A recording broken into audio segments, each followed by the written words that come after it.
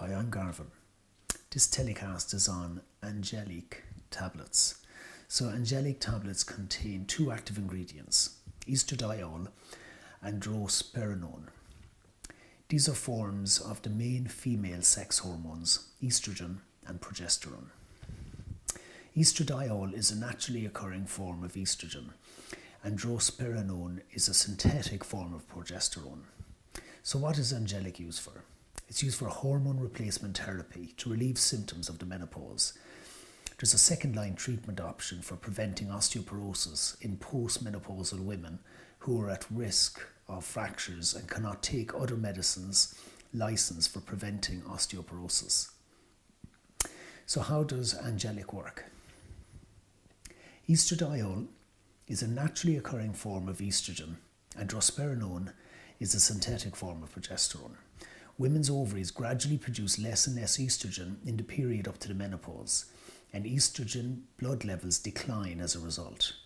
The declining levels of estrogen can cause distressing symptoms such as irregular periods, hot flushes, night sweats, mood swings, and vaginal dryness or itching. Estrogen, in this case in the form of estradiol, can be given as a supplement to replace the falling levels in the body and help reduce these distressing symptoms of the menopause. This is known as hormone replacement therapy. HRT is usually only required for short-term relief from menopausal symptoms, and its use should be reviewed at least once a year with your doctor. A progesterone, in this case in the form of drospirenone, is needed as part of HRT for women who have not had a hysterectomy. This is because in women with an intact womb, estrogen stimulates the growth of the womb lining, or endometrium, which can lead to endometrial cancer if the growth is unopposed. A progestogen is given to oppose estrogen's effect on the womb lining. This reduces the risk of cancer, though it does not eliminate this risk entirely. This is known as a combined HRT. Angeliq is a continuous form of combined HRT. Each tablet contains both estradiol and drospirenone, so that a dose of both hormones is taken daily. This type of HRT does not produce a monthly bleed and so is more suitable for women whose periods have already stopped. For example, postmenopausal women who have not had a period for at least 12 months. HRT is also sometimes used to prevent osteoporosis in postmenopausal women. The declining level of estrogen at menopause can affect the bones, causing them to become thinner and more prone to breaking. So estrogen supplements help prevent bone loss and fractures that may occur in women in the years after the menopause. So how do you take Angeliq tablets?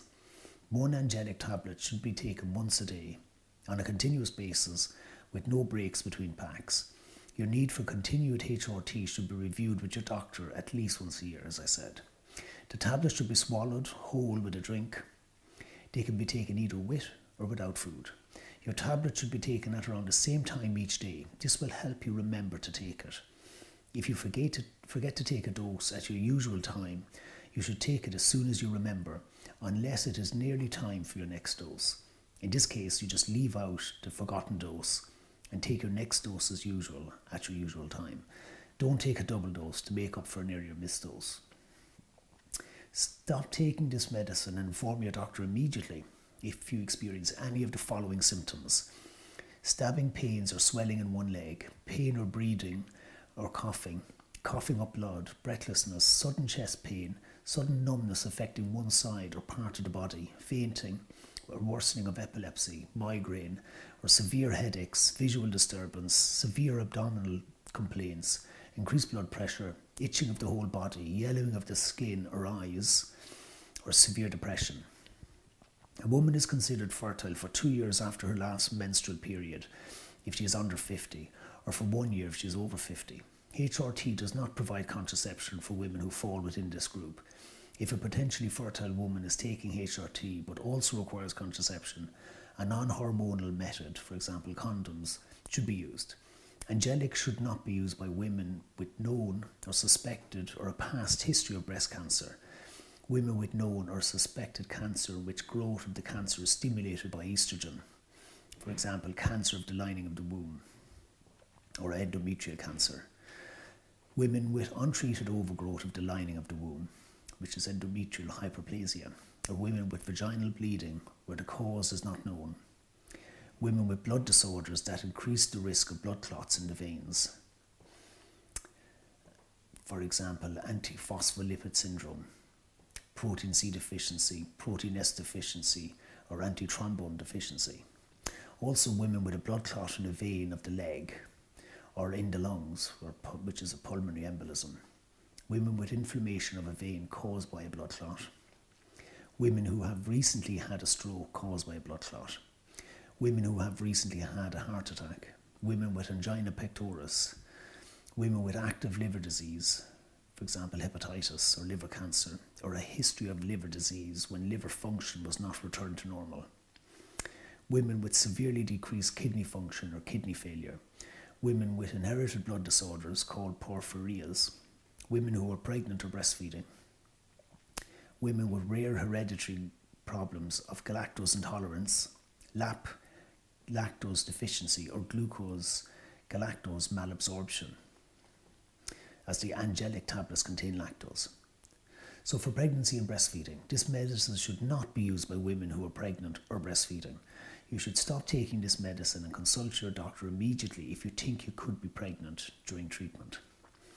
So the possible side effects of Angeliq: breast pain, tenderness or enlargement, gut disturbances such as nausea and vomiting, abdominal pain, bloating, flatulence, indigestion, menstrual bleeding or spotting, headache or migraine, vaginal thrush, increase in the size of uterine fibroids, fluid retention causing swelling, which is oedema, premenstrual-like symptoms, depression, anxiety, irritability or mood changes, changes in sex drive, fatigue, dizziness, weight changes, leg cramps, rise in blood pressure, steepening corneal curvature which may make contact lenses uncomfortable, skin reactions such as rash and itching, irregular brown patches on the skin, usually of the face, disturbance in liver function and jaundice, gallbladder disease, inflammation of the pancreas, blood clots in the blood veins,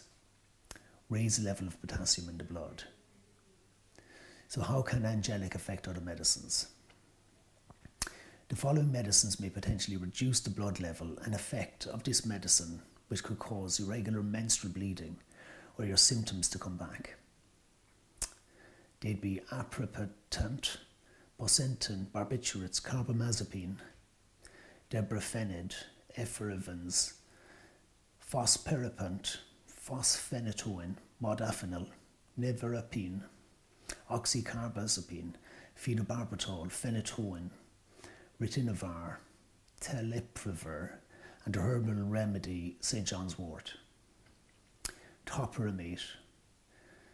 So this medicine may increase the blood levels of the following medicines, and this could possibly increase the risk of their side effects: aminophylline, ropinirole, selaginine, theophylline, tizanidine. In some people, usually those with kidney problems or diabetes, drospirenone may cause an increase in the amount of potassium in your blood. There may be an increased risk of this if Angeliq is taken in combination with any of the following, which can also cause a rise in blood potassium levels. So they'd be ACE inhibitors, the angiotensin II antagonists, so they'd be losartan or valsartan, cyclosporin, non-steroidal anti-inflammatory drugs such as ibuprofen, diclofenac, the potassium salts, for example potassium citrate for cystitis, and potassium-containing salt substitutes, e.g. low salt. So potassium-sparing diuretics, which would be amiloride or spironolactone, and potassium supplements. So if you're taking any of these, you should have a blood test during your first month of treatment with Angeliq to check your blood potassium level has not risen, particularly if you also have any kidney problems. So if you have any other questions, you can contact me through the live pharmacist on the website. You can email me or call into Lynch's pharmacy in Cork. Thank you for watching and have a nice day.